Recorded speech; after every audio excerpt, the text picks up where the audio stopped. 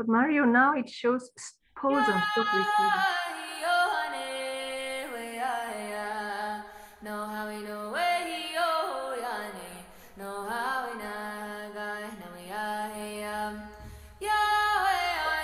Very welcome to today's session of the Transboundary Water Security Governance Train. We'll be starting shortly. While we are waiting, please go to www.menti.com and use the code 4268-6425. And then in this map, please pin where you are joining from. We love to hear from you where you are coming from. And also enjoy the music of the traditional indigenous community music that was provided by one of our speakers, Dawn, today. Thank you.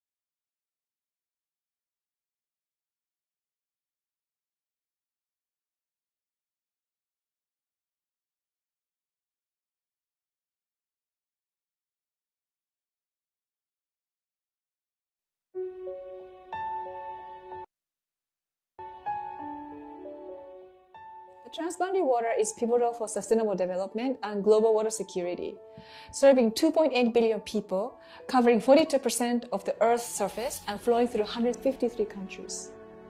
Enhancing water cooperation over transboundary water will be crucial for a water-secure world.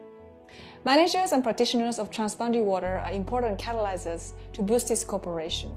They have requested for learning opportunities on how to improve governance aspects of transboundary freshwater security. The course will cover water security, international water law, water diplomacy, institutions, management tools, and financing.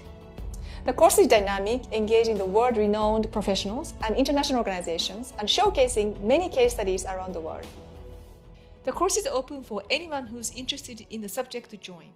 We look forward to welcoming you to the course.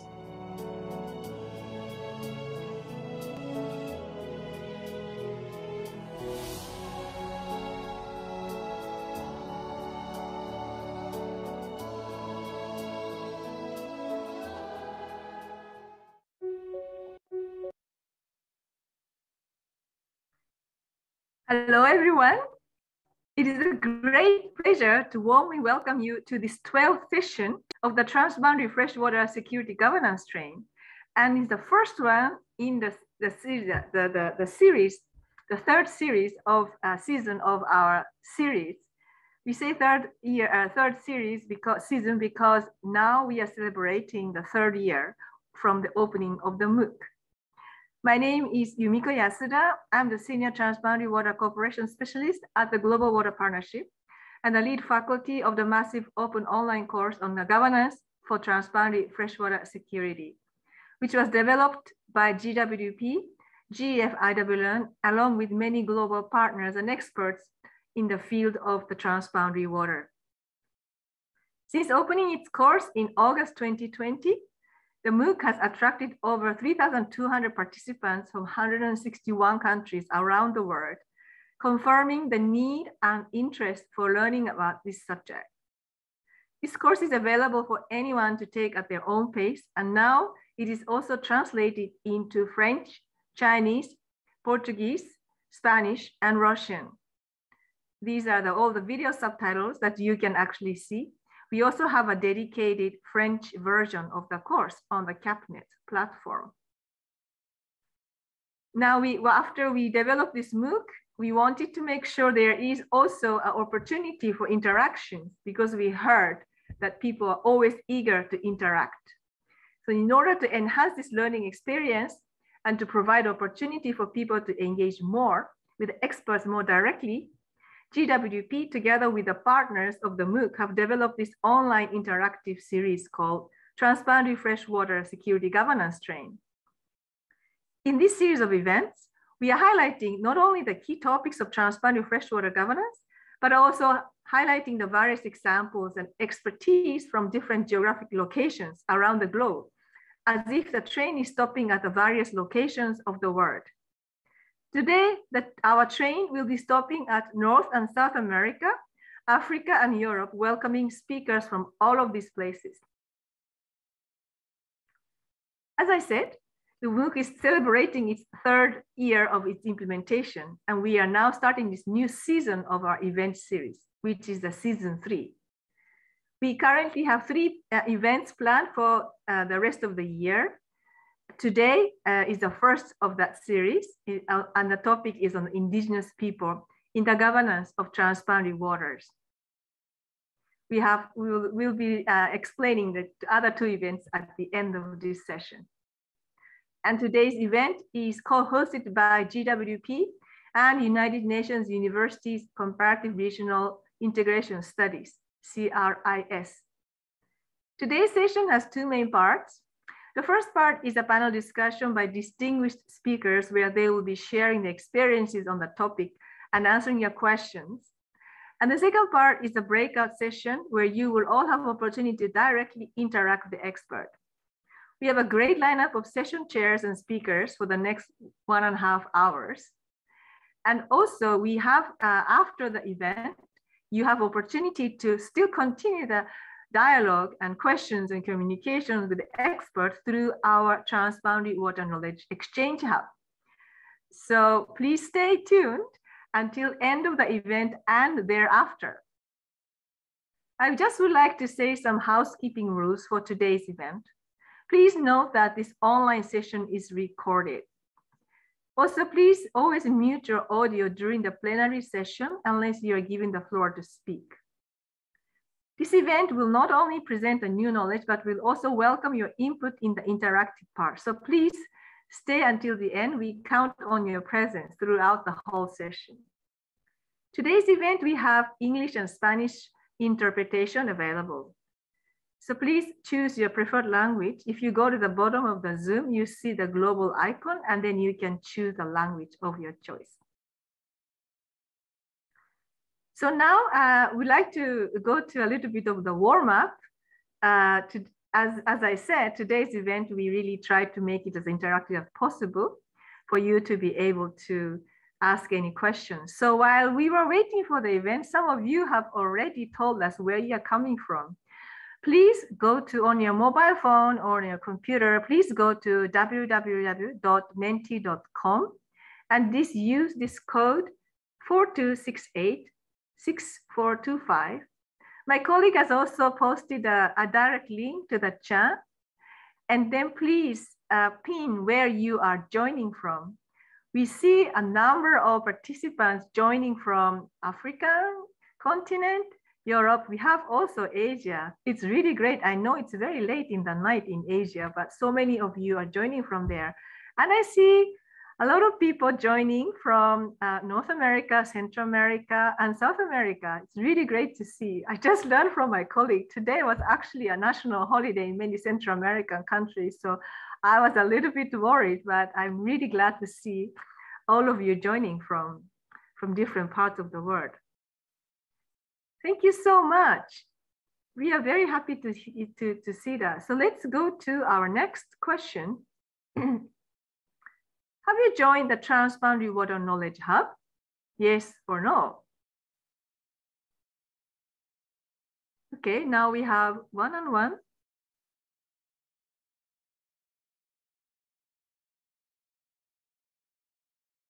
It seems that more people haven't joined and they don't know about it, but don't worry, we will now be telling you about exactly how to do.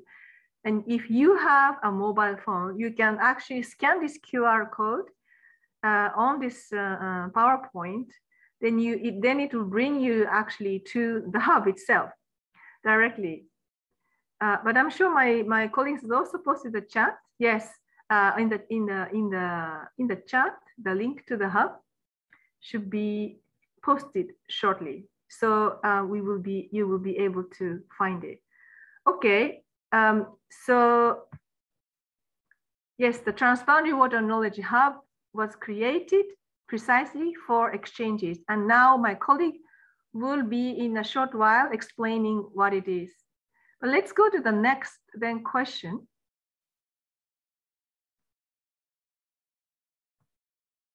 Can the inclusion of indigenous knowledge and representation in transboundary water governance improve the transboundary water cooperation? What do you think? Yes, people are answering, many people are answering yes. It's an important part of the indigenous, the Transboundary Water Cooperation. In our MOOC, we don't actually have any specific topic on indigenous people, but we do have a topic on the participation on the module 5. I hope you have learned something from that if you have watched it. Great, so it's great to see a number of you think that it can really improve the Transboundary Water Cooperation. And in today's session, we will hear a lot more about it. Now, I would like to then ask Lisa, my colleague, to introduce about the Transboundary Water Knowledge Hub. Lisa, over to you. Absolutely. Hello, everyone. My name is Lisa, and as you heard already, we have this beautiful online space for exchange and transboundary topics. You can see on the screen the QR code for our community. And basically, it is a community of practice. So it's something like very cozy online space where you can share your latest research or the projects that you have been working on. And maybe there's an event that you would like to promote with the wider community. That is a perfect space for that. There's a number of partners that we have for the hub, which includes, of course, the United Nations University, the UNESCO, the IGRAC, Oregon State University. So a lot of those actors are very active in the research on transboundary water management. So please, we're looking forward to see you online. We're quite often posting different event opportunities, calls for engagement, or maybe even job opportunities. We have a large training coming up next week for the Pan-African region on international water law. And I'm sure we'll be posting highlights from the training also on our hub. And you can see some of our members actually sharing their research articles there as well. So we're looking forward to see you there.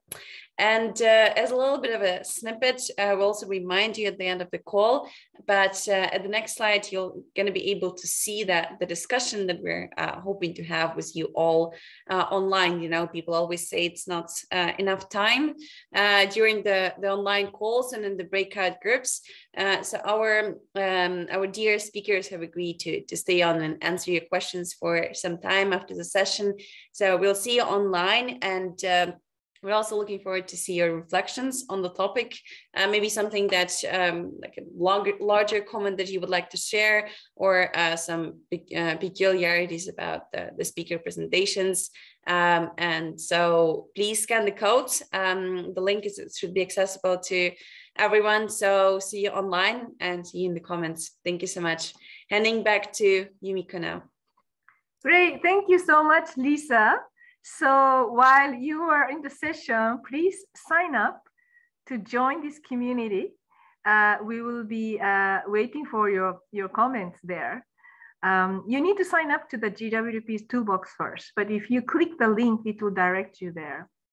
And during this session, in the Mentimeter that you also had, the last question of the Mentimeter, actually, I'm sorry, I somehow skipped that part, is actually please typing in the question to speakers. So if you come up with any questions while you're listening to speakers, please type into the Mentimeter that you have just interacted. And then you can also vote the question. If you like somebody else's questions, you can vote. Yes, here in this page that we will start to see, and you can also see other people's questions. So please start typing in the questions while you're listening to the speakers. So that was an icebreaker, an introduction. And without ado, I would like to now move us to the main section of our today's event. So I'm very happy to introduce our event chair, Professor Dr. Nidhi Nagabatra. She is a senior fellow and a cluster coordinator of Nature, Climate and Health at United Nations University, CRIS, in Belgium. She's been working on sustainability science specialist and system analysis for more than 20 years, and is work experience. She's led and coordinated and implemented water-focused projects in Asia, Africa, Europe, and Americas, working with several international organizations, CJIR, UNU, and IUC, and so on. She has a lot of affiliation. She's also adjunct professor at the McMaster University in Canada, affiliated with the Oxford University and Leibniz University, and so on. She is also the module coordinator of the first module of our MOOC, the first one on the freshwater security introduction. The fun fact is that Nidhi, she loves the wildlife expedition, but she's scared of the house bugs. And I must say, this is a very similar fun fact to another speaker today that I will introduce later on. Her biggest achievement in life is sustain is to change, to adapt, and to co-create a sustainable future for all. Great motto. Thank you so much. Now, Nidhi, the floor is yours. Thank you so much, and good afternoon, good evening to everyone who's joining us from various parts of the world. So delighted to be contributing to this event focused on Indigenous agenda in transboundary water governance. While we will learn from our experts, I just wanted to take a few minutes to just give you what's happening in the international governance, what kind of international governance mechanisms are available to integrate and to facilitate participation of Indigenous people in environmental governance, and also applying to water governance. So maybe in the next slide, please. You'll see that one thing which is of interest for all the people doing Indigenous research is to know about the United Nations effort, especially by the Department of Economic and Social Affairs, to organize regular high-level forums, meeting spaces, platform, and knowledge base in one platform. And this United Nations Indigenous Peoples Forum, they meet quite frequently to discuss common issues, to organize solutions. From every part of the world, people come and discuss their agenda at that higher level. In the next slide, you will see examples of some of these governance tools from 2000 onwards, focus on Indigenous people and their right in environmental governance, including in water governance, have been recognized through adoption of various instruments and mechanisms. The most important one of this is the United Nations Declaration on the Rights of Indigenous People, UNRIP, that was acknowledged in 2000 and adopted in 2007. Many member states of the UN have integrated that in their own national policies and agenda to some extent or to a larger extent, depending on how this instrument was received at the national level. And you can see about the permanent forum, the expert mechanism, and a special rapporteur at the UN that takes notes of all research and development that focuses on indigenous people around the world. In the next slide, I just wanted to give you a quick example of some of the articles from UNRIP. As I told you, that it is one of the most prominent tools that's been used for kind of negotiating or facilitating indigenous people participation, and some of our panelists today will also emphasize on it. But I just wanted to give you an overview that it has a number of articles that talk about how to best integrate the indigenous agenda into natural resource governance, environmental governance, resolve conflicts, recognize customs, traditions, rules, and legal systems in doing so. In the next slide, just to give you an example, that UNRIP is certainly one of the key tools to recognize indigenous rights and responsibilities at the highest level. But since its adoption, there is progress at a different level from international, regional, and national for achieving the rights of people has been very uneven. And various countries have adopted it, but some regions and some countries are still have not plugged it or not integrated it effectively in their national policies. And as you know, most of the UN instruments or global governance instruments are not legally binding, but they are more obligatory. So there is a gap that I also wanted to highlight in tandem. Next slide.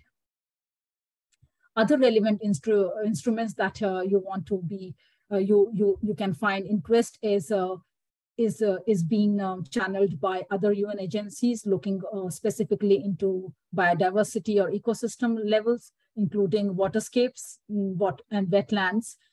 Is the Convention of Biological Diversity that adopted Article 8J of UNRIP and made it as a part of their own strategy. Similarly, UN Habitat has adopted some other articles of UNRIP and specifically looking into housing indigenous people, their water rights, and especially if it applies to shared water systems. Next slide. Might be of interest to some of you that UNESCO's policy on engaging indigenous people also builds on Article 29 of UNRIP and specifically outlines that right to the conservation and protection of the environment and productive capacity of their land or territories and resources, including water resources, should be the part of UNESCO's engagement at all levels. So while we see some more examples like the FAO's policy that builds on some of the key points that you see highlighted in the bullet list on the top of the slide, you can see that various agencies are putting their best effort to adopt and adapt some of the recommendations from UNRIP, the Declaration on Rights of Indigenous People, to ensure that their activities, projects, and programs, including those that apply to water systems and transboundary water governance, are sensitive to rights and of indigenous people. It gives them a platform to raise their opinion and for these agencies to capture their perspective in their programmatic mandate. In the closing, in the next slide, I just wanted to also highlight that unconventional agencies like the World Bank have also had given space for agenda on focusing on indigenous people. And this is really good news because that's how private sector and larger spectrum of stakeholders will get involved in this agenda, and it will help scaling, it will help financing the indigenous research worldwide. One can say that. The next slide, please. If you could wrap up, Nidhi, would be great. Thank you. Yeah, this is the last slide. I wanted to give you an idea that most of these instruments are based on this very human right to water. That is, again, an international governance tool. And the indigenous research on water governance has really used some of these fundamental guidelines very much in shaping their own narrative. Thank you, and look forward to our panelists to take from here. Thank you very much, Nidhi, for giving that overview and setting the scene. Now we would like to introduce three great speakers of today's sessions. So we have Andrea Meiji Uri, who is a coordinator of Bolivia Medium-Sized Project on Intergovernmental Coordinating Committee of the country of the La Plata Basin. Professor Dow Martin Hill, Associate Professor of McMaster University. And Professor Kenneth Yongbai Anchang, Director at the University Center of Excellence for Promotion of Indigenous Knowledge and Wisdom, Interstate University, Owerri, Nigeria. Excuse me. So next slide, please. So the first speaker, Andrea, she's a technical assistant to the National Coordination of the Bolivia Medium-Sized Project on Intergovernmental Coordinating Committee of the countries of the La Plata Basin. She's an environmental engineer specializing in water security, ecology, and conservation, as well as environmental management and natural resources. She has over 10 years of experience in implementing monitoring programs and environmental action plans to protect the area's indigenous communities.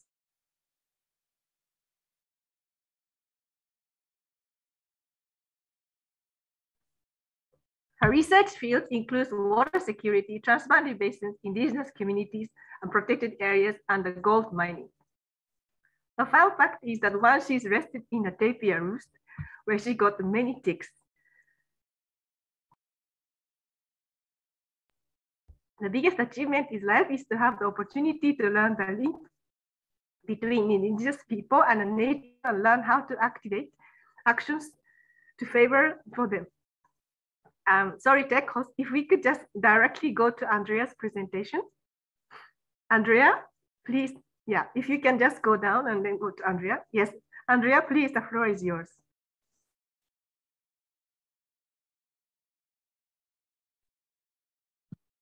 Thank you, everyone.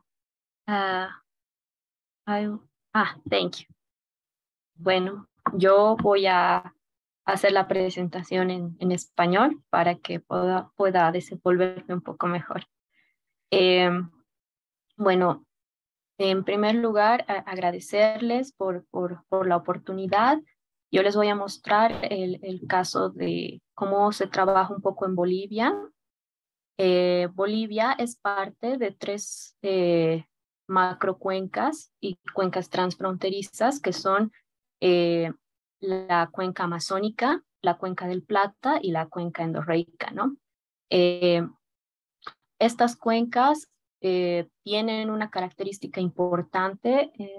La siguiente lámina, por favor. Porque estas 3 macrocuencas o cuencas transfronterizas tienen dentro de las mismas áreas protegidas, que las podemos ver ahí mapeadas un poco en color verde. Siguiente, por favor. Tenemos también sitios Ramsar importantes que, como vemos, se sobreponen a las áreas protegidas que se tienen. Y siguiente, por favor. Y dentro de toda esta diversidad de ecosistemas y riqueza que representa también el recurso hídrico que está dentro de esto, tenemos a las tierras comunitarias de origen que se tienen dentro del país, que las podemos ver en color rojo, ¿no? Estas cuencas representan ecosistemas que garantizan la cantidad y la calidad del agua. Y asociado a esto tenemos la presencia de pueblos indígenas originarios que representan también un poco los protectores que tenemos de la cantidad y de la calidad del agua, ¿no? Pero podemos ver también que a medida de que los recursos presentan mayores presiones de uso, los conflictos también pueden incrementar en los territorios. Siguiente, por favor. Hoy les voy a hablar particularmente de la cuenca Madre de Dios que se encuentra en la región amazónica. Tenemos esta región importante, Madre de Dios, porque representa un corredor y un paisaje de conservación a nivel de la cuenca amazónica, ya que tenemos por parte de Perú, tenemos importantes áreas protegidas como Bahuaja-Sonene, tenemos Tambopata. En el lado boliviano tenemos a la Reserva Manuripi y tenemos al Parque Nacional Madiri. Esto representa un paisaje de conservación importante, un corredor de biodiversidad que es llamado el paisaje Madiri-Tambopata. Dentro de esta macrocuenca y de este lugar tenemos a la tierra comunitaria de origen Tacana 2, que la podemos ver ahí en un color naranja, que representa un poco cómo las comunidades indígenas están también dentro de una cuenca transfronteriza y que enfrentan ciertos problemas, ¿no? Siguiente, por favor.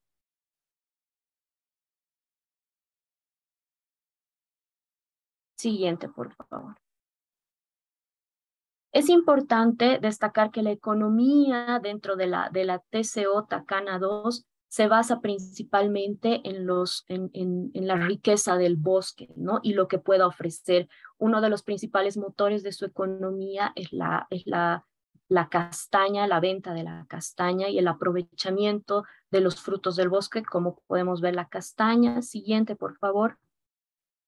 Tenemos otros frutos como son el azaí, que son parte importante de su alimentación también. Siguiente, por favor.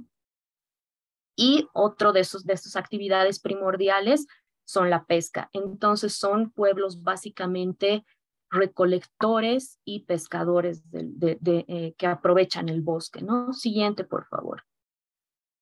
Pero tenemos problemas y presiones, como lo mencionábamos antes, que se enfrentan al uso, a la cantidad, a la calidad del agua, que es, por ejemplo, en este caso, el avance de la minería dentro de estos pueblos indígenas, que como habíamos visto son importantes ecosistemas que albergan también importantes fuentes de agua, no solo para el territorio, sino para la cuenca global, digámoslo así, del Amazonas, ¿no? Siguiente, por favor. Pero, ¿cuáles los avances que podemos ver en la gobernanza del agua? Y acá me he permitido poner 3 escenarios importantes que podemos distinguirlos claramente, ¿no? A nivel local, en la TCO Tacana 2, podemos ver después de haber hecho un trabajo de campo, podemos ver que la organización que se tiene dentro de los territorios indígenas, por ejemplo, en Bolivia, son importantes. ¿Por qué? Porque son organizaciones que se dan a partir de la convivencia que se tiene con la naturaleza. Entonces, por eso mismo, el nivel de autoridad que se tiene a nivel de la organización local es bastante fuerte. La legitimidad que se tiene al elegir a sus autoridades, la responsabilidad, la participación, la transparencia y la equidad que tienen en el momento de elegir a las autoridades locales es muy fuerte dentro de la Tacana 2, ¿no? Por otro lado, el alto poder que se tiene para la implementación de decisiones que se toman de manera colectiva sobre el territorio es muy importante. ¿Por qué?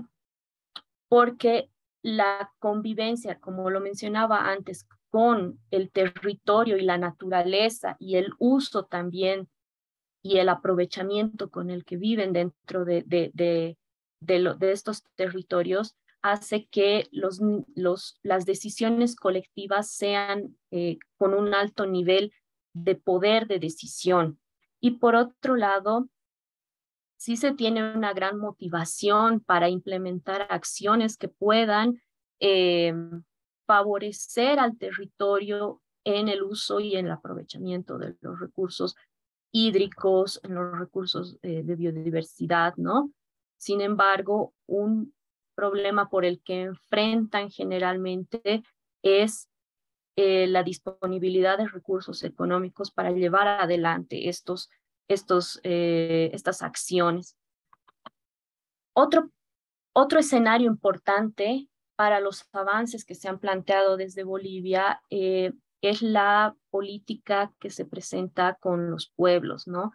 En Bolivia se trabaja sobre la diplomacia de los pueblos para el vivir bien, que representa básicamente el rescate de los usos y costumbres que tienen los territorios indígenas para poder vivir en su territorio, lo que ha derivado en que los pueblos indígenas puedan tener un instrumento de planificación que es el plan de vida, y el plan de vida hace que estos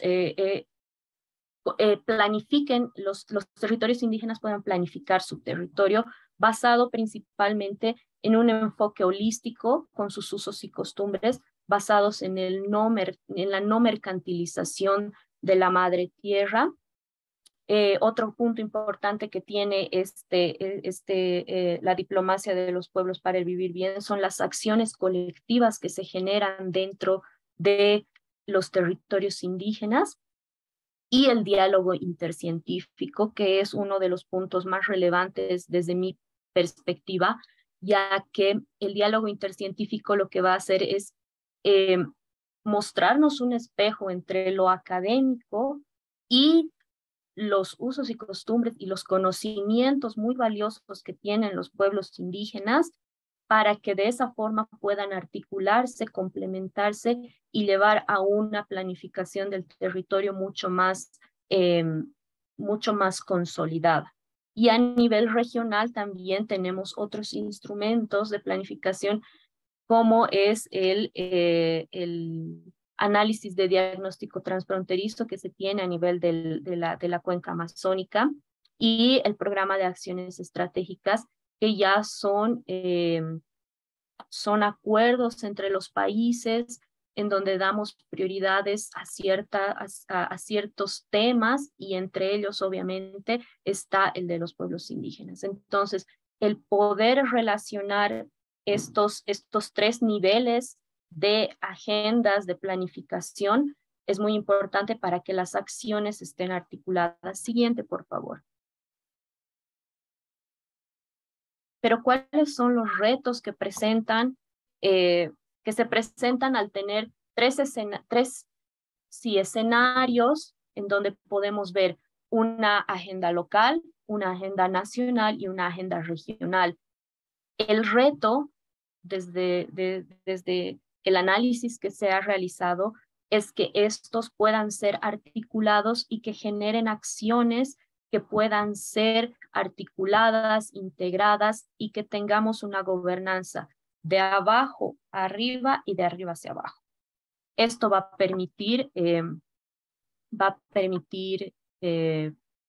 consolidar la planificación y las acciones en pro de fortalecer a los actores locales para que los actores locales, con todo el conocimiento que tienen de su territorio, puedan afrontar las presiones que se tienen respecto a los usos y las presiones respecto a la cantidad y calidad en el territorio. Bueno, eso es todo lo que quería mostrarles. Siguiente, por favor. Bueno, quería mostrarles ahí una foto de Icha. Ella es una niña tacana que me ha apoyado bastante en el trabajo de campo que hemos realizado, tomando muestras y otras entrevistas que hemos realizado. Esto para mí refleja la voluntad que tienen y las ganas que tienen también los territorios de aprender nuevas cosas, pero también nosotros podemos rescatar muchos aprendizajes de su forma de vida y de cómo enfrentan día a día las presiones de uso y en la cantidad y calidad que se tienen, y cómo enfrentan también desde los actores locales, cómo enfrentan ciertas problemáticas, pero también dan soluciones muy acertadas desde sus organizaciones. Muchas gracias. Thank you very much, Andrea. Very interesting presentation, really talking about different levels, importance of looking at different levels as well. Thank you so much. The next speaker is Professor Dawn Martin-Hill, Associate Professor at McMaster University, Mohawk Nation, Wolf Clan, and from 6 nations of the Grand River, Canada. She was the first Indigenous cultural and anthropologist in Canada and continues to break the barriers in education and research. She founded the Indigenous Studies program at McMaster University as a graduate student and recipient of the Canada-US Fulbright Award. She's an associate professor at McMaster University in Indigenous Studies. Her work with elders, youth, women, and community over 30 years has influenced her development of Indigenous knowledge in academia, research, and teaching. She's also principal investigator for the 3 research projects led by Indigenous ecologists, ecological knowledge, and so on. She's working in a different, with artists in innovative technology, Indigenous technologies to co-create bilingual tools and so on as well, to increase the capacity of water monitoring in her community of 6 nations and the First Nations partners. Her specific research interest is in highlighting the ways of traditional knowledge naturally provides solutions in improving quality of life through attention to ecological practices, gender, governance, and Indigenous knowledge.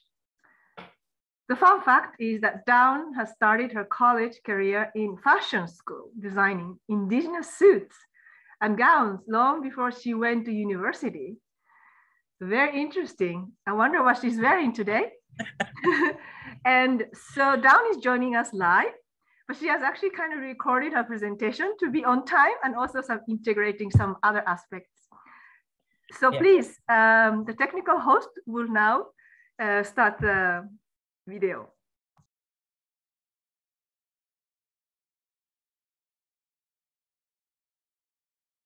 Wolf Clan from 6 Nations of the Grand River, and also the PI of the Indigenous project, which is 3 projects into 1. We live near the Great Lakes, so I'm really happy to be talking about freshwater security and governance. Before we start, I'd like to offer some words that we do in our schools, all our meetings, all our ceremonies. We start with the words that come before all outs. I'm going to share Denise McQueen, a student's. So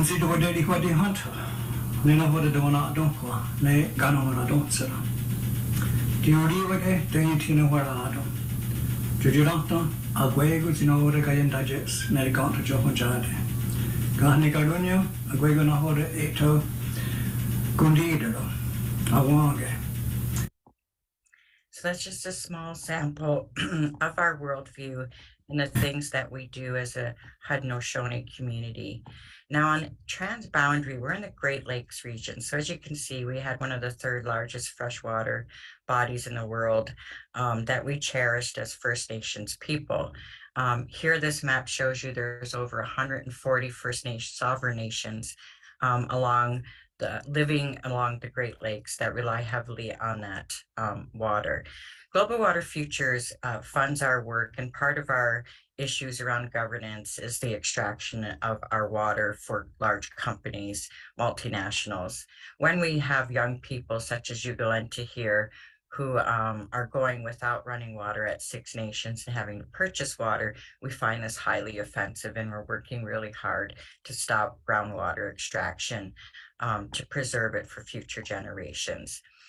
Chris Brackley's work for Canadian Geographic shows just how much money is made off the Great Lakes, and the investments made to clean it up are well worth it, because they're 0.4% of the gross national product of money made by both the US and Canada, which, when you accumulate all of the economies that rely on the Great Lakes water being clean and accessible to them, its economy, if it were a country, would be third behind the United States and China. So that's how much money it generates. So investing money in cleanup has proved to have great dividends, although we're not doing it fast enough, and we're not working as hard as we should to invest more money in restoration of source water for drinking water, which is Six Nations problem. You can see here it's highlighted in the red.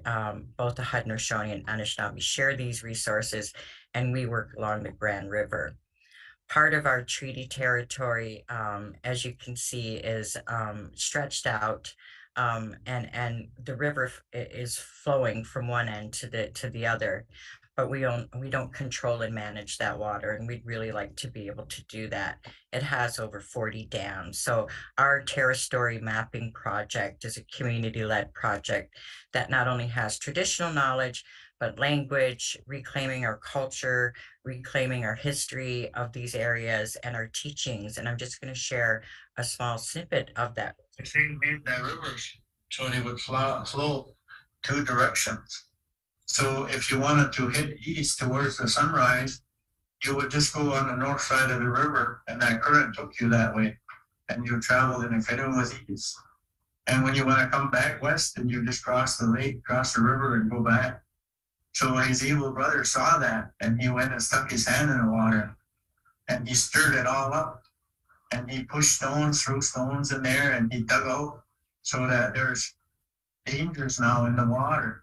But they also would look, some areas he made look nice, but they were actually dangerous. So like the waterfalls and that, things like that, rapids, they look beautiful, but they also can take a human life if you're not careful. So I just kind of, So our project is trying to share traditional knowledge, and Jock is sharing the creation story, because in our creation story, the Great Lakes is made by the Creator. It was given to us specifically as drinking water. It was known as sweet water. And also, you know, there's the bad twin who lives in all of us, and that we need to pay attention to mishandling, disrespecting water, and the dangers of water. I'm going to leave you with Jock's words on what we should be doing as both Indigenous people in the science community about the current situation and water insecurity most of the world is facing today.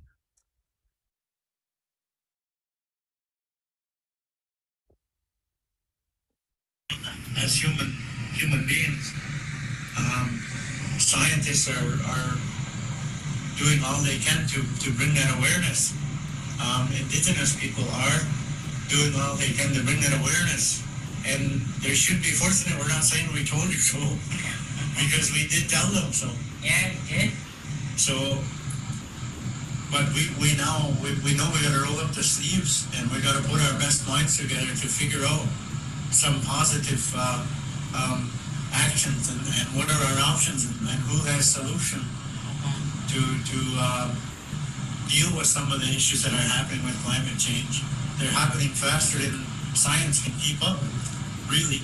So now that's all part and parcel of our prophecies and things that you know, that there's great changes coming. So I just wanted to leave that with you all to think about this for the discussion. And if you have any interest in some of the tools and education that we've produced for community and for the larger public, feel free to visit our website. Thank you so much. Look forward to meeting you all. Yahweh Donita. Thank you so much, Down. A very, very interesting messages and really mix of different messages. Down, I don't know if you have anything that you would like to just quickly supplement. Yeah, sorry that some people couldn't hear that. I think as a quick overview, just to fill in what people may have not heard, is, our people, the Haudenosaunee, have been living around the largest fresh body of water in the world, the third largest. And in 150 years, the settlers have taken that water from being pure sweet water to in 1968, where it was on fire. So part of the Transboundary Agreement, that's the Buffalo and Cayuga Lakes, and our people are also Cayuga. So, here we are trying to get access to clean water, trying to stop the polluting of our water, while we're also trying to protect our groundwater. So we're being assaulted for quite a long time, but from every direction.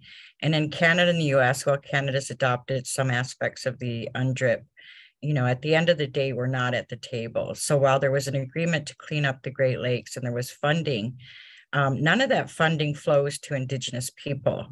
And they're the ones that are, as our Andrea said earlier, they know this river from the time it was created. They could talk to you about glaciers. They can talk to you about the history of the land, the laws that are to go with that land, of being stewards of this water. And in particular, women have always been the stewards. As a matriarchal society, you're born into water. Your bodies are of water. So our teachings that I was trying to share are so intertwined, from the Ganyo Hanyo, which is our oldest speech, and we recite it every day in our schools. It's not a prayer. It is literally a reminder of our responsibilities to our ecological world, that they have rights. So in the Great Law of Peace, which was founded in 1128 by the peacemaker, there's 117 articles, laws that he put forward. Women had rights. Women were the authority decision makers, and they chose their speaker, who was the male, who now is called the chief. They've always inherited those values of youth, of caring for the land, and having a strong relationship, a spiritual relationship with the water. So having some of the most powerful forces in the world upon you, which is the United States, they crossed our people. So you could see in that map, half of that is the US and half of it is Canada. And so we've really been left in a dispossessed from our rights over our waters, based on, then you have the provinces and you have the states, and there's just layers and layers of ways to marginalize our voice at those tables, when in fact, we have solutions on how to clean things up. What we don't have is the political will and the support of, places that I'm hoping to secure support, such as the UN, UNESCO, and other bodies who could be very effective in ensuring that our people, particularly our women and our young people, are able to be at the table to start managing their waters in the way that they had for thousands of years and kept them in good condition. So I'm hoping that part of this conversation is looking at how we can continue to work together to elevate Indigenous people to the point that, we should be governing our own lands and our own waters.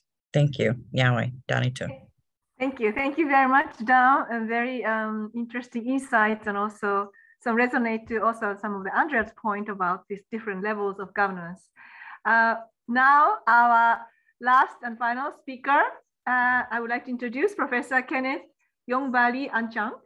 He is the director of the University Center of Excellence for Promotion of African Indigenous Knowledge and Technology. He has more than 20 years of research in public health, clinical microbiology, alternative complementary medicine, and applications of indigenous knowledge in sustainable development. Kenneth has implemented indigenous knowledge-led interventions in public health and climate, mental health, life literacy in Africa. Very interesting. We are coming from someone on the indigenous clothing to now the health. Kenneth is the coordinates African Union Afrocentric Working Group on the use of indigenous knowledge in the control of COVID and other infectious disease on the continent. The fun fact, that Kenneth is in love with nature and enjoy the beauty expressed in microorganisms when viewing them under a microscope, but still becomes afraid of them. So it's a little similar to Nidhi's. Fun fact. The biggest achievement of Kenneth is that he's been working with indigenous people that led him to discovery and innovation, which ultimately led to the award of the 2020 Marc Beaupret Gold Medal by the Cameroon Academy of Sciences. So Kenneth, really great to have you here. The floor is yours for the 5 minutes intervention. Thank you.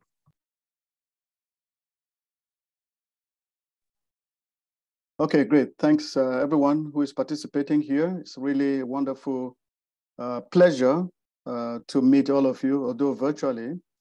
Well, I will share just some thoughts on the African indigenous knowledge in water purification and water management, and what are the wider implications of this for transboundary water governance.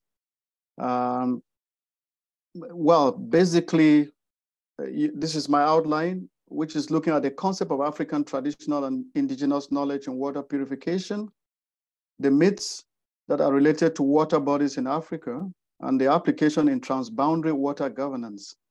Water governance in village and community setting in Africa, the traditional governance versus water governance in the cities, state governance as well. And of course, what are the indigenous knowledge in water purification? And that introduces us to the use, what we've done a lot of work on the use of, medicinal plants as disinfectants in cleaning water. Now, let me just put this in context. We cannot discuss all this, but one of the things I would like to put in context before I go in, which forms the nitty-gritty of my talk, is the fact that before 1884, when they had the colonization of Africa through the Berlin Conference, African community existed as independent states on their own, equal in majesty and equal in their own rights, before nationalism came. And nationalism came, it was more or less the Europeans who were now, separating African, different villages. So if you look at water bodies in Africa, they had indigenous connotation and indigenous knowledge. And this is very interesting. You cannot, by any way, talk about water governance in Africa by using state or Socratic governance, because indigenous communities were one. We need to look at the history of how this community comes about. Now, if you look at all border communities within the Congo Basin and within Lake Chad Basin, if you go to look at the indigenous villages bordering these water bodies, they speak almost the same language, if not, and they share a common identity and a common culture. But because of 1884 Berlin Conference that separated them, they are now called Chad. They are now called Cameroon. They are now called Nigeria. They are now called Democratic Republic of Congo, but they share that knowledge. So next slide, please. Next slide. Okay, so in Africa, there are more than 250 dialects and tribes, and water bodies are held sacred. Some tribes believe that water bodies are deities. Rivers, streams, brooks are considered antiques, spiritual, and there's a lot of eco-spiritualism along these border areas of water, irrespective of the community. That's one of the things that's very clear in Africa. And I'll take you to Cameroon. There is an ancestral connection with water. There are crater lakes in Cameroon called Lake Awing, Lake Oku, which are believed to be deities, and they're shared by different communities. This is interesting. There are positive and scary anecdotal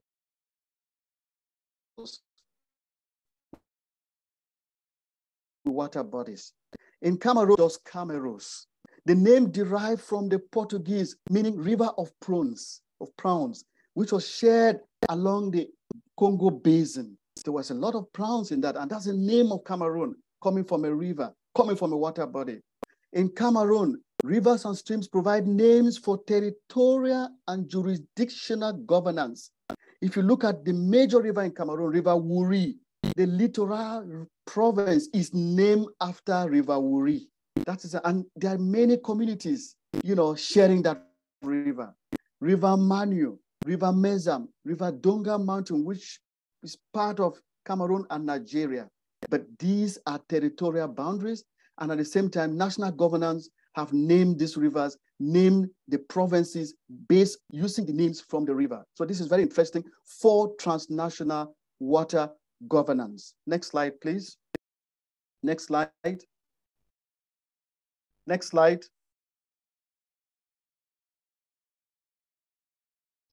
Now, this is the River Mezam in Cameroon. Okay, go back to the picture of the river, please. The picture of the river. Go back to the picture of the river, the previous slide, please. Yes. Okay, great. Now, look at this river. This is River Mezam in Cameroon. It's in the northwest part of Cameroon. It traverses different communities, and they have a historical origin before the 1884 Berlin Conference. But now, this water now, in the present day scenario, traverses different counties, and the counties are named by the national governance. Now, the activities along this river are bringing in conflict. People don't have clean water, so they have to depend on this particular water. Now, there is grazer, pastoralists grazing along this border area, along this river area, and that brings conflicts. There is fishing, and some of the communities are complaining that those communities upstream are overfishing, and they cannot have fish, and that brings in conflict.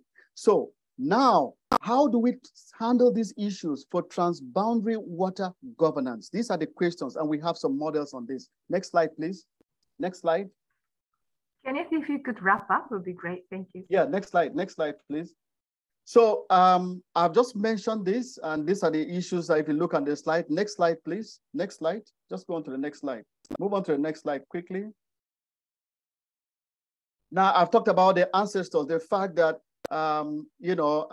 water is a spiritual body for most of these communities, and there is no way we can have transboundary water governance without bringing in the indigenous communities and using the indigenous knowledge to build first local approaches to transwater governance first, before national, before regional. Next slide, please.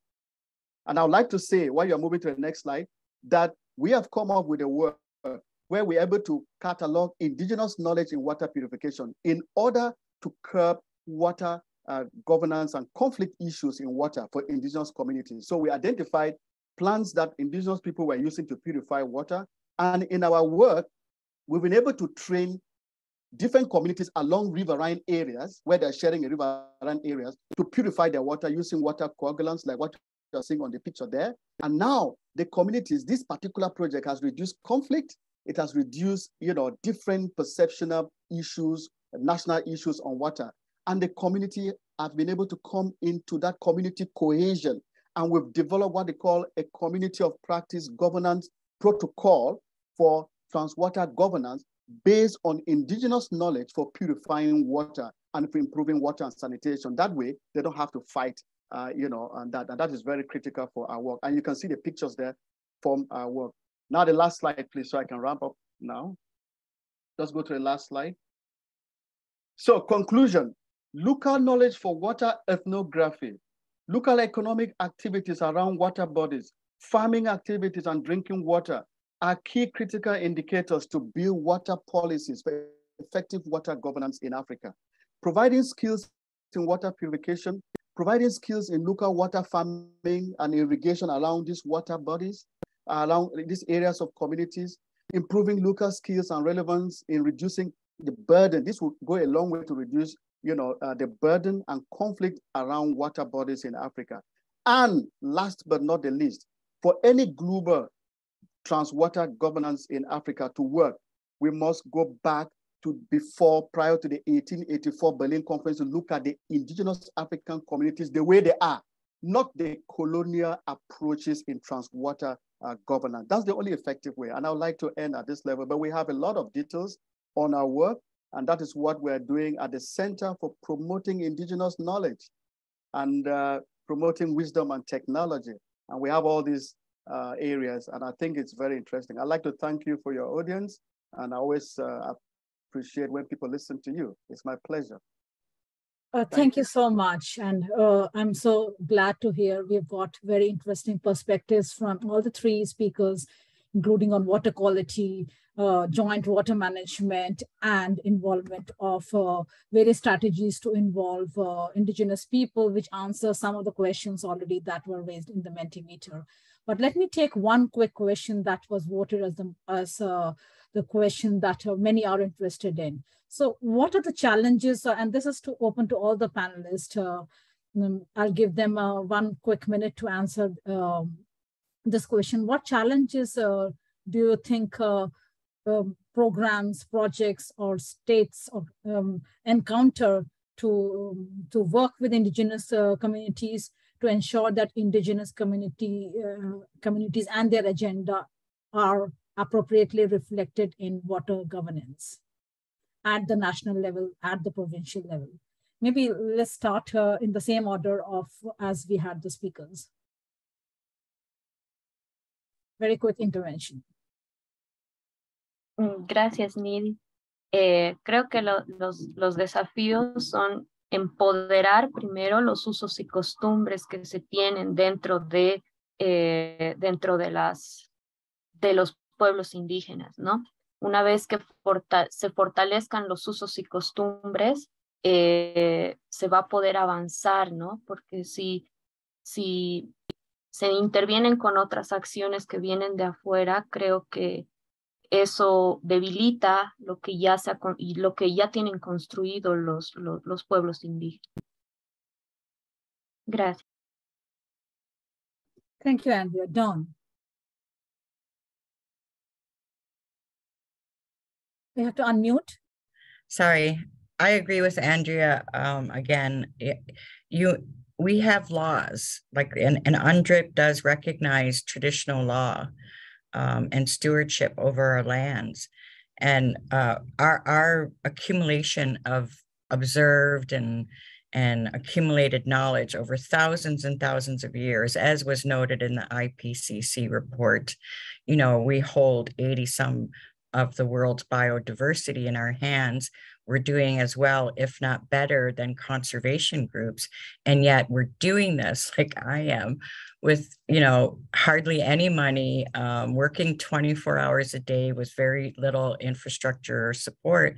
We have a real need to be invested in. And I think that will allow us to get to the places we need to get to. So part of it is resource strapped. We don't get into those rooms. We don't get the invites. Canada started a Canadian Water Agency. It was very exciting. Global Water Futures, 900 scientists were backing that 6 nations in our community. And they went to the political bodies, which 6 Nations is not a part of that,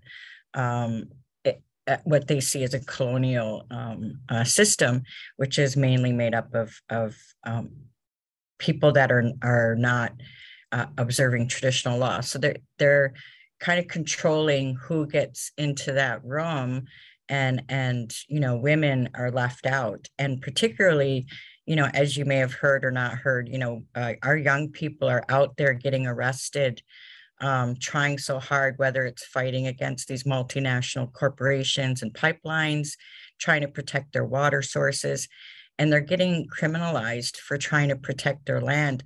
All of these are really relevant to the larger discussion about governance. And if they simply implemented our laws, not only would I believe wholeheartedly the water would be protected, and governance would be enacted in an appropriate decolonial way, but women would be at the forefront of that effort, as would youth. But right now, they're the 2 groups that have been silenced. And I think that part of these conversations that we're having here today will maybe help transform the way business has been done with Indigenous people over the years. So I agree. It must be local. It must be observing our own ways of knowing and laws if we're going to have a chance at saving what little good water there is and restoring the water that's been polluted by multinationals.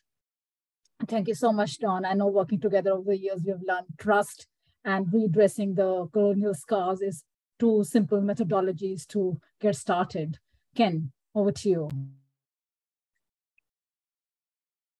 Okay, thank you. I think I would really agree with my co-panelists, co-speakers in what they have said. I would just want to, elaborate briefly. In Africa, it's very important to have a dialogue with indigenous communities. It's a very key component because they know the history of that water body, of most of the water bodies in their communities. So it is very important to engage them in a very, very inclusive engagement, discuss with them, listen to them, and whatever solutions we're coming up should be a co-design approach. In summary, first discuss with them. The error most national governance do is that they feel that because they study geography, they study geology, they know, no. Or because they study history in a classroom, they know, no. We have ethno-historians in Africa. We have ethno-geologists in Africa. We have ethno-geographers, people who know cartography without even writing a single thing, without even going to a single classroom. And they know the course of the river. I mean, it's very amazing. If you go to Lake Chad Basin, you talk to the indigenous communities, the people there, the chiefs and the kings, they will tell you from 17th century, this is what happened along this river area. So they have that. And they are very, very rigorous and tough in oral history without not even a single word being written down. So if we engage them, and that's what we are doing in most of our work, when we engage them, listen to them as specialists, then we can now co-design the solutions for transboundary water governance. I think that's what is lacking. Thank you very much.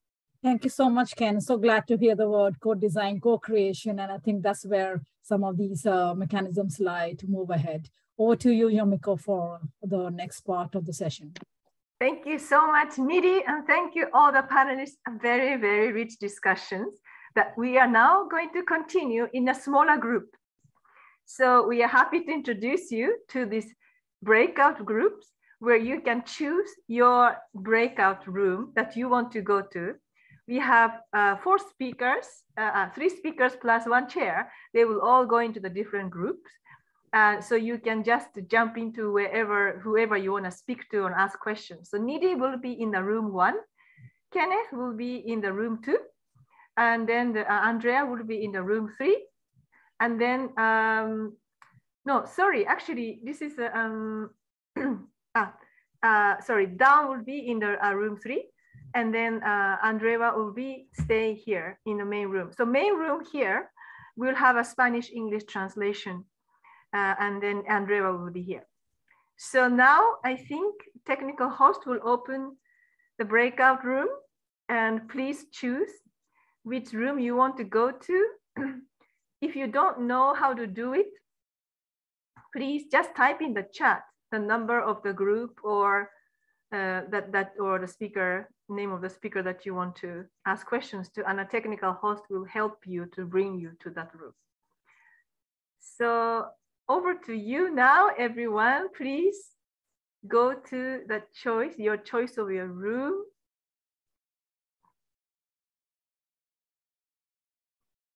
I see many people are still here in this room. If you don't know how to choose, please type in the chat the number of the room that you want to go to.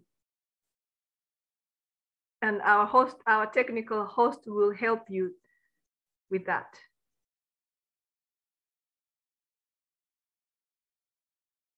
Okay, I see people are moving to the room. Again, room number 1 is Nidhi. Number 2 is Kenneth. Number 3 is Dawn. And here in the main room will be Andrea. And you have about 15 minutes to interact. Great. Okay. So I think we can start conversation in this room. If you can close the presentation. Great. So thank you, Andrea. And I wonder if we can do a gallery view rather than spotlighting. Yes. So welcome. Please also feel free to open your mic or open your video to see each other so we can see each other as a small group. Sorry, I'm speaking in English and Andrea will speak in whatever language that you like. Since we have a translator, but the translator has to switch between English and Spanish, please don't speak too fast when you say something. So I would like to just open the floor to anyone to ask questions. You can raise your hand or just open the mic and make an intervention. Any questions, comments to Andrea, or any general reflections? Feel free. You can also ask questions about the MOOC.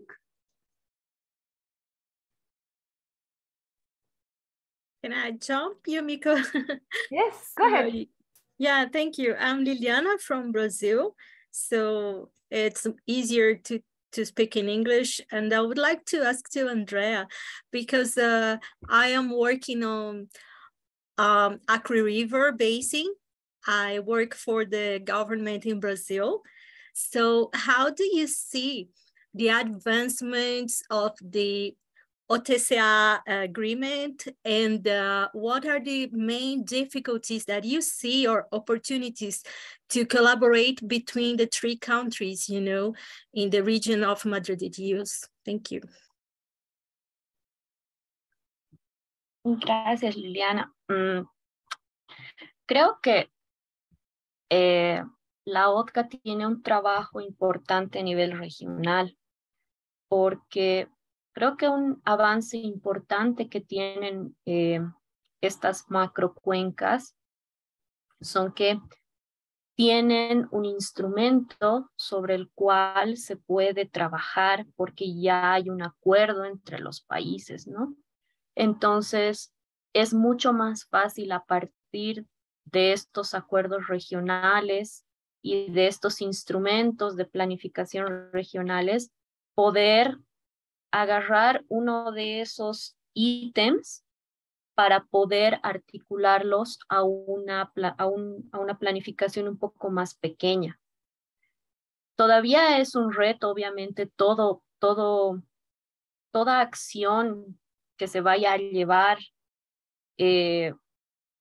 en el nivel de transfronterizas es un reto grande, lleva tiempo, pero creo que una forma de construir acciones que sean permanentes es tratar de articularlas a las planificaciones también nacionales. Yo tengo entendido que en Brasil, por ejemplo, recientemente se tiene el plan de seguridad hídrica que un poco articula estas planificaciones. Creo que es un paso más para articular estas acciones, ¿no?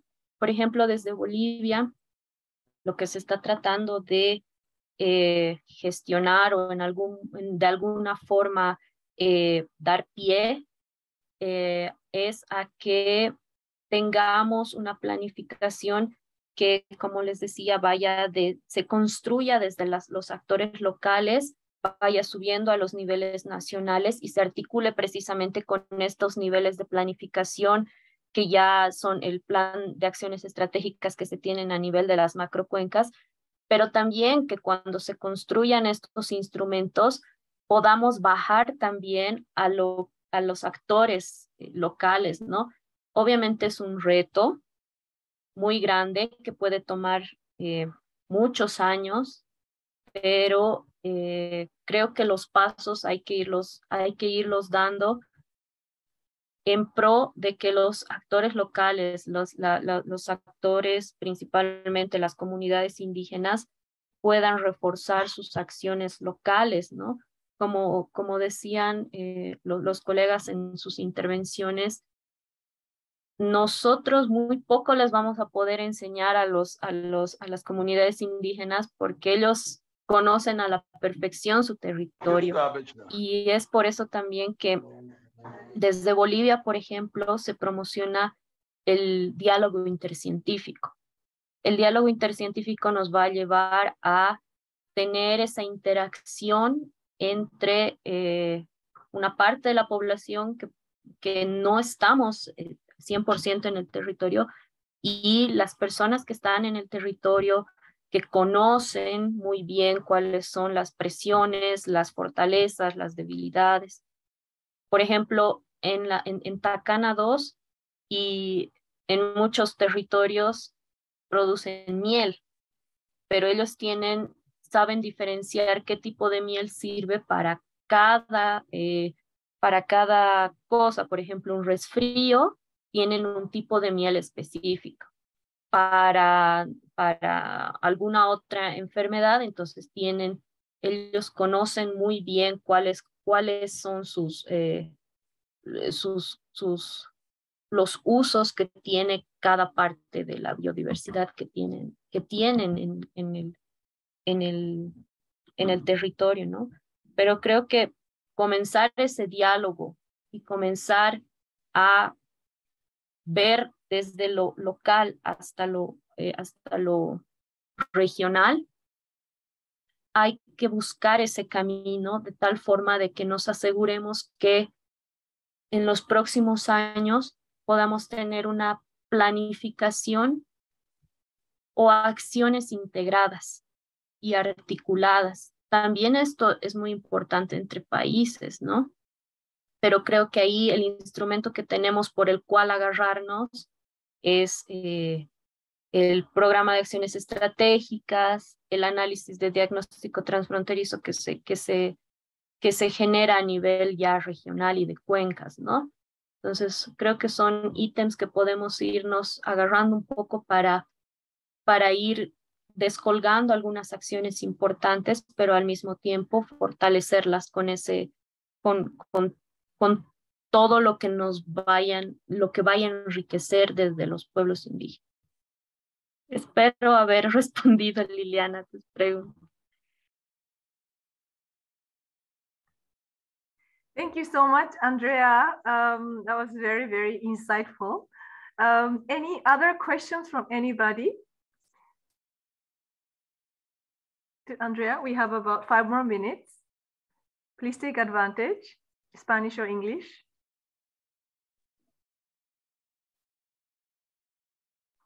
Bueno, tal vez comentarles algo, ¿no? De cómo en Bolivia, por ejemplo, existen territorios indígenas de tierras bajas y de tierras altas. Las que están en la Amazonía, por ejemplo, son las tierras bajas que tienen un tipo de estructura organizacional un poco diferente a la de las tierras altas. Las tierras altas históricamente son pueblos que han estado constituidos en los lugares y que deben mucho de su organización social a los hitos que tienen en cuanto a lo agrícola, por ejemplo, a la siembra, a la cosecha, y sus autoridades siempre, bueno, en su mayoría, van guiando este proceso, y son autoridades que se relacionan, bueno, en todos los casos se relacionan mucho con la madre tierra, pero van rotando. Por ejemplo, ellos no pueden tener un periodo en el que representen a una comunidad por más de un año, por ejemplo.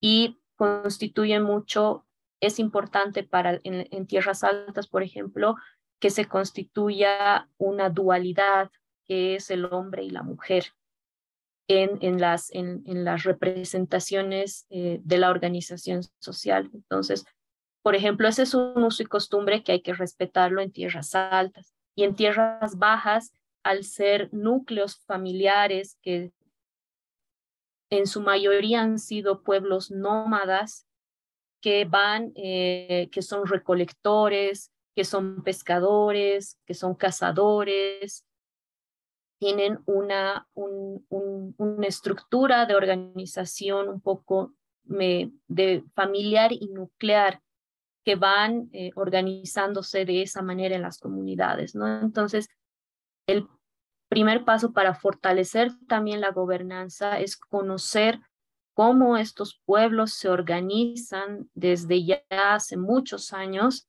fortalecerlos, y dentro de esto, desde mi perspectiva, esto puede darnos una gobernanza mucho más sólida, ya que ellos ya tienen su propia organización consolidada, ¿no? Entonces, eso, por ejemplo, en algunos minutos, en algunos lugares ha fortalecido bastante en el ámbito de las áreas protegidas, por ejemplo.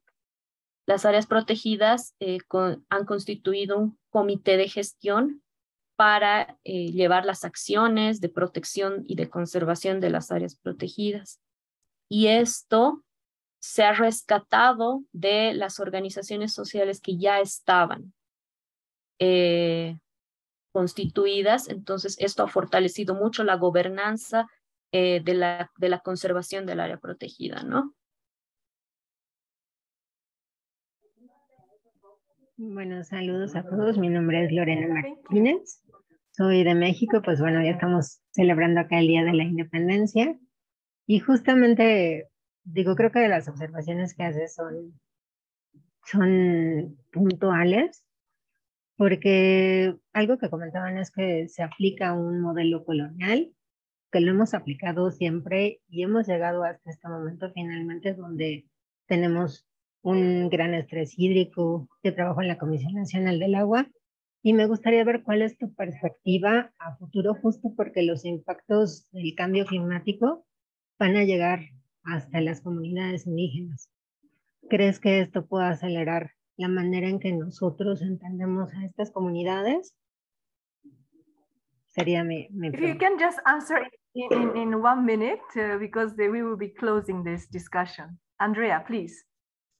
Gracias, sí. Es un gran reto. Los escenarios climáticos son un gran reto, ¿no? Tanto para la población urbana como la población rural y como los pueblos indígenas.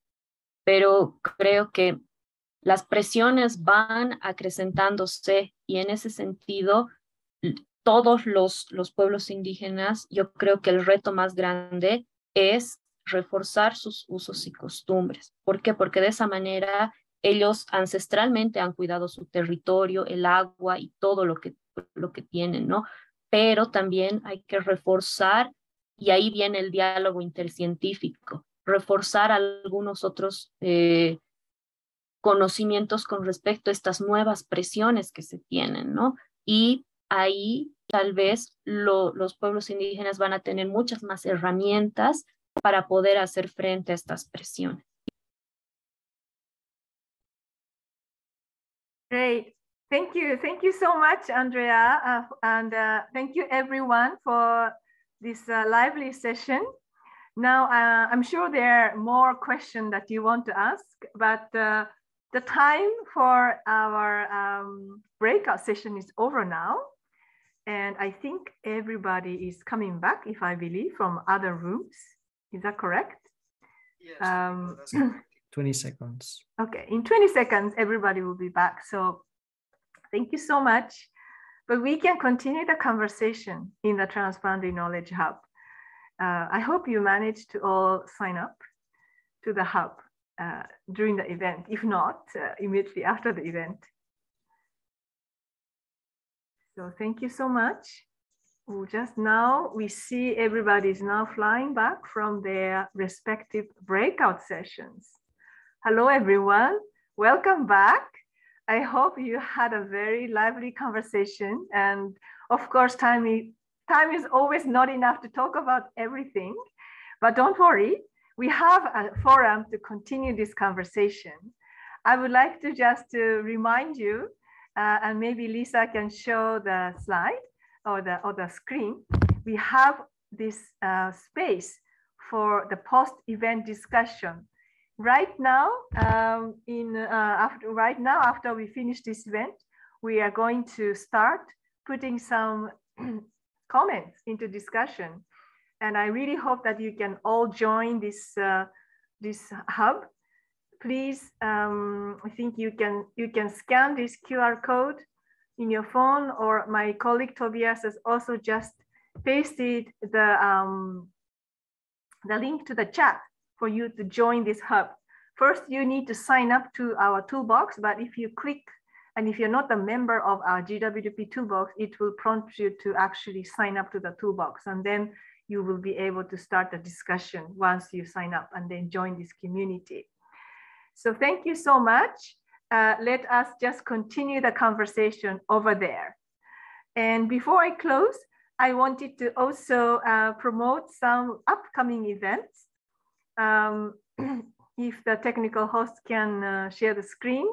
So I mentioned that this is now the season 3 session series. And today was the first one, the session 12. And the next month on October 10th, we are happy to have this other session, the role of institutionalized cooperation in the shared basins. What's a recipe for effective basin governance? It's going to be focusing very much on institutions, rural basin organizations. We are great to have the chair of the session, Dr. Susanna Schumacher, who is an expert on this subject, and also a module coordinator of the institutional module on the MOOC. So here is the link. You can see also my colleague has just pasted the link for signing up to this next event on October in the chat. So you are all welcome to join the event. And then we also have the session planned for November 2nd, using the data in the transboundary water management and negotiation. This will be very exciting. We'll be co-hosting this together with the Oregon State University. So Professor Aaron Wolf is also an expert there who will be joining us. So I hope you can all join. You will receive the registration information in due course. And then next slide, please. I would also just like to promote that, please, if you haven't done so, welcome to sign up for the MOOC. We are now starting the 3rd year of this implementation. The videos are all translated into 5 languages. So you are all welcome to join, and it's free to join. Unless you want to take a certificate, then you have to pay the edX platform a small fee, but there's even also a scholarship for that. So thank you very much. And I would like to thank all the speakers, co-chairs, Nidhi, Dawn, Ken, and Andrea. You have been so wonderful and dynamic in our conversation. And also thank you so much to our colleagues at GWP, Tobias, Elisabetta, and Mario for making this session happen. Before we close the session, I would like to invite everyone to join our group photo. So if you can all open your camera and then give a big smile. You can even wave to each other. Yes, and then our technical host will be taking the photo of our beautiful faces from all over the world. I'm so happy to see people everywhere, from everywhere on this globe. Feel like a big family. Thank you so much. Mario, just let us know when your photo session is done. We are ready. Thanks, Yumiko. Okay, thank you so much. Now I would like to close the session officially. Thank you so much for joining us.